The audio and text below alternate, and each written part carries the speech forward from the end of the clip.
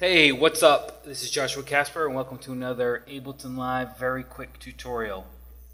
I want to show you about using VSTs just real quick. So I've got Massive open here, which is, by the way, one of the dopest VSTs that I use anyway.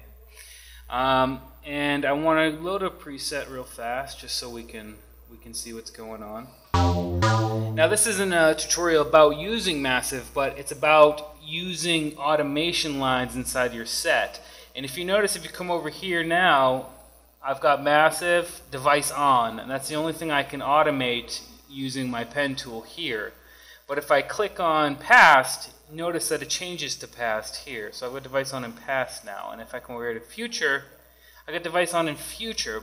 But every time I open this, I don't want to, well, every time I want to automate something, like one of these 8 knobs, I don't want to have to open up this bulky Massive, and maybe I just want to draw in some automation lines.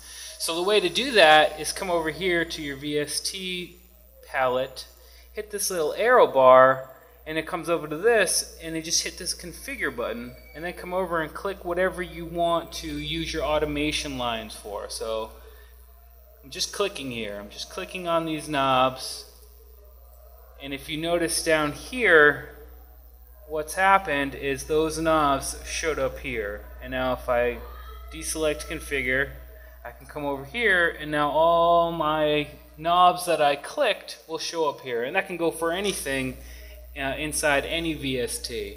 And now instead of having to hit this and open this and play with it here, I can just open it here and use it here and adjust these lines accordingly inside of the session view.